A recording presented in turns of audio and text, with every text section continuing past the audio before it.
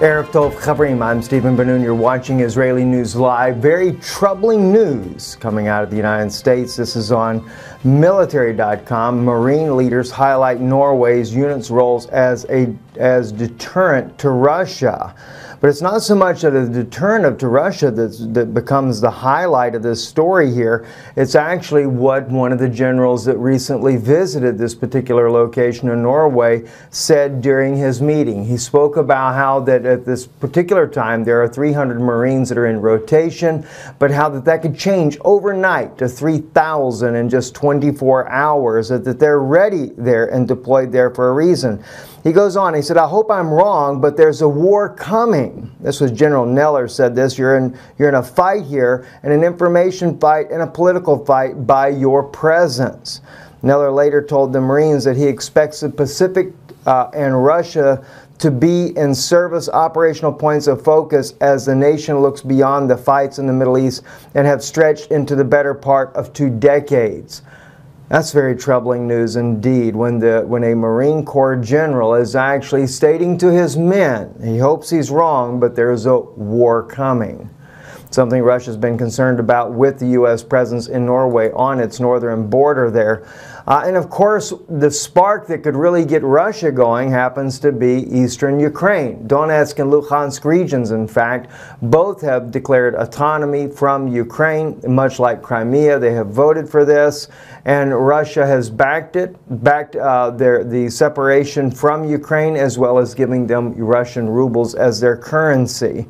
But in the latest tensions that are going on there in Russia right now, excuse me, not in Russia, but in Ukraine, in eastern Ukraine, there was a rebel weapons factory that was blown up near the airport. Now, the Ukrainian military actually had control of this particular region at the time of the explosion, and there are some that are saying, some of the people that are watching this from social media are saying that it was not a bomb that caused the explosion of the munition factory. So what actually happened, no one really knows, but I do believe that the rising tensions that are going on with eastern Ukraine, with both Russian forces coming in to back the eastern citizens of Ukraine, as well as NATO backing and training, etc., of the Ukrainian forces to combat against eastern Ukraine. Petro Poroshenko saying that he would not rest until all of Ukraine was liberated from, as he considers it to be, Russian intervention inside of the country. And of course, there's one reason why there's such a major push for the sanctions staying on Russia, and yet at the same time, the Maidan coup was not something that was orchestrated by Russia to start with. In fact, if anything, Russia had all of its ducks in a row. They had President Yanukovych, who was more pro-Russian than pro-West. So Russia really had no need for a coup to begin. But nonetheless, a coup did begin and caused the collapse of the Ukrainian country, also causing Crimea to secede from the actual government there, joining back with Russia and now eastern part of Ukraine. So it seems like to me that this is where the trouble is all brewing, and I don't see it settling down anytime soon. And of course, as General Mattis says today, storm clouds are gathering over Korean Peninsula. Another big issue going on right now, and that's on Stars and Stripes. The General Mattis over in this region here, stating here, Secretary of Defense James Mattis speaks with service members during a surprise visit to Naval Station Mayport, Florida on December the 21st, 2017, where he made this announcement there. So it seems like that, yes, North Korea is definitely on the target list, and of course the latest UN sanctions, new UNSC resolution slashes oil and petroleum supplies to North Korea over the latest missile launch that was done in North Korea. Kind of seems like to me that is probably exactly what the U.S. wants before a war, and that is to limit the amount of oil reserves that Kim Jong-un can get his hands on, so therefore he cannot use his weapons as effectively. So certainly seems that way from what we can see there. The clashes going on inside of Jerusalem there near Ramallah are still very heated up, very intense there. The day of rage yet again in Israel today. And of course, as this rage continues on and as this trouble continues on in Israel there, it is getting completely out of hand. RT News has been covering this particular clashes that are going on there. And to me, it is all orchestrated for the simple reason is if they put enough problems in Jerusalem, then they will justify turning Jerusalem into an international city. Now, I do believe that they're still going to keep with what the agreement was back in 1993 within Shimon Peres and the Vatican. Pope John Paul II, I believe, was at that time there.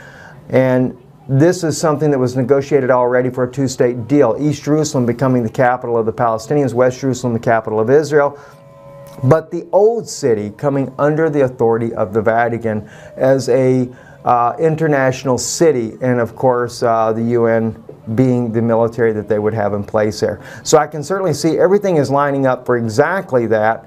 And one other story I wanted to share with you guys there. Let me just pause this here so we don't pick up the sound on both of these videos here. This right here, report coming from I-24 News. One of the world's most famous and very troubling, the Dead Sea drying up. Now, we've been seeing this for years ourselves as the water levels have dropped. The big holes that are being created, and of course the reason why there's so many sinkholes around the Dead Sea is because of the huge layer of salt that is underneath the ground there.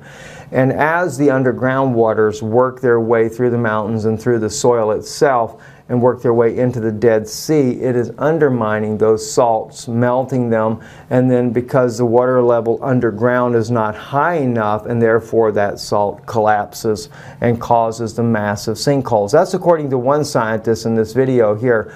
So I'll share the link with you because it is very troubling how much the Dead Sea is being affected. And it's all because they say, well, environment is to blame, but they do note in the video as well the manufacturers that are pulling the water from the Dead Sea in order to be able to make beauty products. And I think that's got to do with a lot of it, not to mention the damming up of the Jordan River in so many areas there to where the Jordan River just does not flow into the Dead Sea anymore like it used to. So who knows, maybe they will. They are considering building a pipeline from either from the Red Sea or even the Mediterranean to the Dead Sea in order to try to help the levels to come back up to normal levels. Anyway, very troubling indeed, as everything right now that's going on in Israel is becoming troubling. And I am battling a very difficult sinus situation, so my brain is thinking just a little bit slow today. Anyway, God bless you. Thank you for watching, and Shabbat Shalom. Oh, by the way, real quick as I get ready to leave here, we were the other day, this is just kind of an offside note here, we were there in the bank the other day here in Orlando and doing some business for my father-in-law. And someone come in that recognized who I was, some brother that came in, and I was unable to get to say hello to him. Really wished I could have got to say hello.